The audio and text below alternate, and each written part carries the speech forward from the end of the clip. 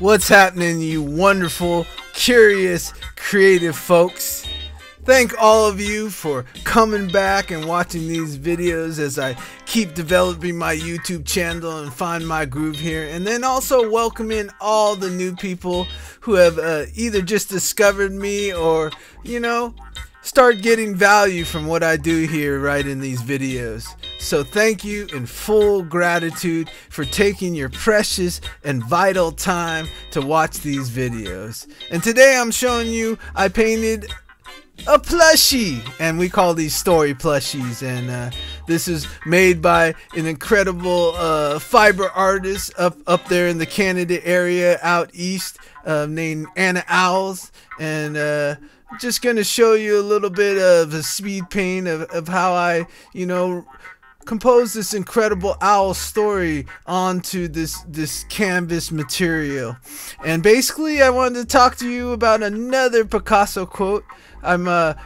lately been exploring a lot of philosophers and people that really honored their imagination and thinking from, and taking their quotes and going deeper them and explaining them to you, and then of course getting expansion and learning inside myself from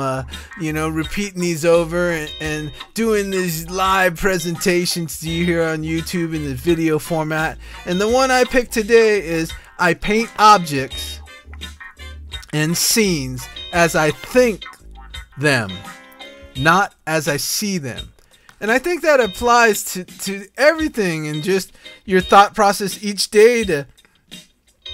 thriving and getting along in your life, and the journey and the possibilities that can happen, and it allows you to see beyond the barriers. Because I think a lot of the barriers, especially for me, I always use kind of that creative side because it's always been kind of the default. If I face any difficulties or barriers in life, I use the creative side, but I'm not always thinking from the beyond, from the completion part. I'm always thinking of more, and how's everything gonna do, and is it gonna work out, and I actually start to use my imagination as kind of a dark fog machine, and I create all these worries and doubts, and they've been repeating for a long time since I was very young. But as I evolve more in my art and start sharing on the web here, I see that you got to shift your thinking, just like almost into a GPS, almost a reflection of all these wonderful technologies that are here in the 21st century that we use every day, and start appreciating more, and being more curious, and thinking from, and seeing your whole life in images that you choose, not just images coming at you where you sit there and you compare and you contrast and you complain, and you get kind of in a rut, and you get real complacent, and you don't get all excited, and those sparks that really motivate you to go in the beyond, and try new things, and get there, and if you do that, if you start thinking from, like I've been really being a big practitioner of thinking from and connecting with people on deeper levels, to see what's below all kind of their images that society stacked on top of, their brilliance and wonder. Happy surprises start happening, and those accidents that seem so tragic sometimes, it goes kind of into Bob Ross quote, they become the gateways, and they actually start to reveal the hidden opportunities we all have to really shine, instead of complain and be complacent and be passive. Get inside the energy and run with it, and the world starts reflecting it. Because like recently I just got on Clubhouse, so